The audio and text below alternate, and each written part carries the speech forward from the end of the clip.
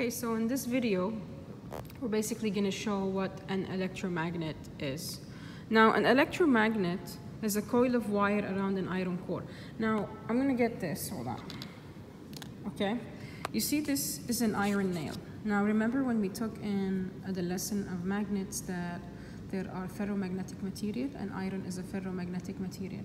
And ferromagnetic material usually have domains that align, okay, and that they become a temporary magnet. Now, this is a wire, okay? See, this is the simple electromagnet. When you have a battery and you put the wire through it, and then you put an iron nail, okay, or a ferromagnetic material here, the current that goes from the battery to the wire creates a magnetic field around this wire. This iron nail becomes a magnet temporarily. Why does it become a magnet? Because the electric current is flowing through this wire, which makes the domains align, which creates a magnet. Now we're going to see how this works. Okay, we have some paper clips here that we're going to pick up. We got a battery. Okay, we're going to do the same as this experiment right there. So we're going to put this here.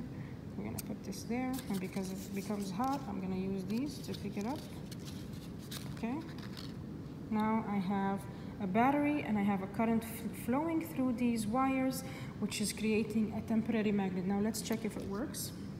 See, I was able to pick up these material because this nail has become a magnet for a temporary period of time. So electromagnets is basically creating a magnet from electric current. What caused this iron nail to become a magnet?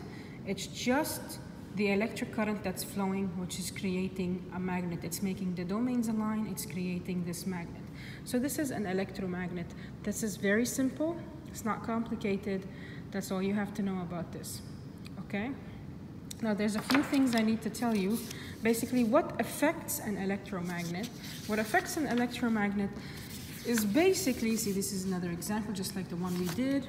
What affects an electromagnet is basically just the number of loops. So the more loops you have, okay, and the current. So if you have more current passing, it is able to pick up like more paper clips. See, here you have less current, here you have more current. So here it's able to pick up something bigger, okay? And how do we know how much current we have? It's because they use the ammeter to measure how much current. So this is less current, it's able to pick up only a small paper clip. This is more current, it's able to pick up something bigger. So basically, current affects the strength of the electromagnet. And what else affects the strength is basically the number of loops. So you have more loops here, 30 loops. Okay, you pick up a few paper clips. Here you have 60 loops, okay, and you're able to pick up a lot more. Okay, so these are the two things that affect how strong an electromagnet is. So the electric current, okay, and the number of loops. So here, electric current and number of loops. These are the two things that affect an electromagnet.